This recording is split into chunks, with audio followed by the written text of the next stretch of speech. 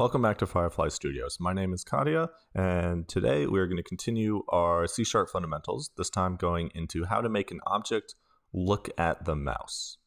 As you can see, this is very useful for a top-down game where you want the player's weapon to fire in the direction that the player is looking or where they have their mouse.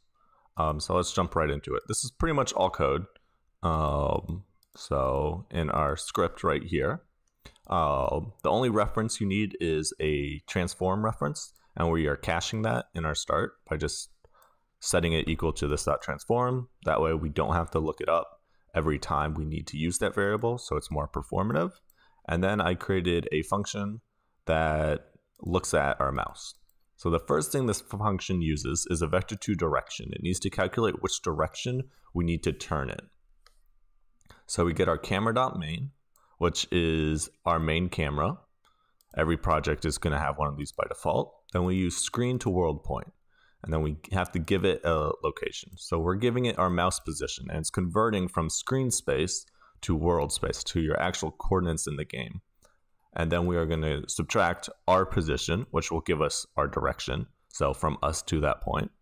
Then we create a float called angle, and we're going to get its tangent between our directions x and y, and can then convert that to degrees. This is going to convert it to a float number that we can use in a quaternion to have us face the correct angle.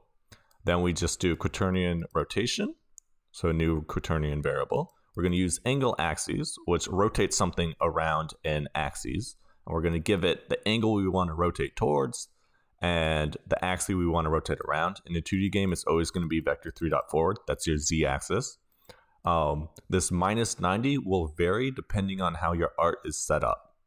So if your art is facing to the right by default, like this art mostly is, you can see how it's, if I open up the art file right here, it's facing diagonally.